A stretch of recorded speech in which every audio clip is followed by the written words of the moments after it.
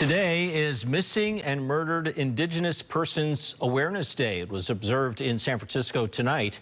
Family members, advocates, and government leaders commemorated a day of awareness for the crisis of violence against Indigenous women and children. Ground 4's Gail Long live for us in the city with details on what happened. Gail. Well, Ken, a large crowd gathered here outside of City Hall. The event just wrapped up in the last hour and a half. We have video of this ceremony from earlier today. Many were read with the names of missing and slain Indigenous women. Advocates say lack of resources, language barriers, and complex jurisdictional issues have exacerbated efforts to locate those who are missing and solve other crimes in Indian country.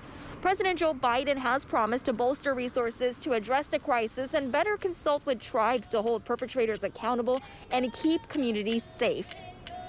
To be here and stand together in this way, to be able to offer our traditional songs and our ceremonies is very much a part of the healing that is needed within our communities to ensure that this does not continue to happen to any more of our relatives.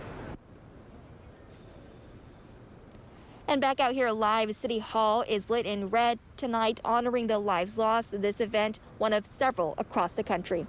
Live in San Francisco, Gail Ong, Ground 4 News.